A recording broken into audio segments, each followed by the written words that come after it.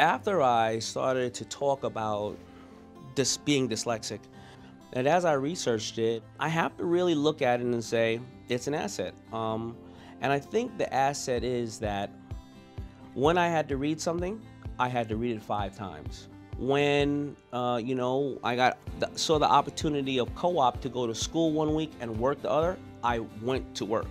I always just visualized and concentrated on things because maybe the theory is we're not getting, you know, dyslexics don't get caught up reading books and reading how it should be done and go out and execute how it should be done. Right. And it's funny, you know, I'll walk in a room, especially I'll do a speaking engagement for 5,000 people. I'll say, how many people in here are dyslexic?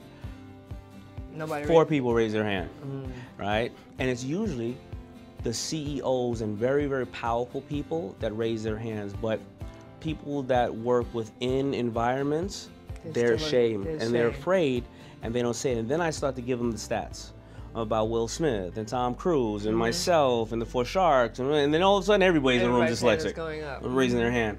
So, but I just want obviously to bring this awareness to people. And it's nothing to be ashamed of. Absolutely not. And you know, we want to make sure that people get, you know, get tested if they feel that, you know, there's a challenge, there's a learning challenge.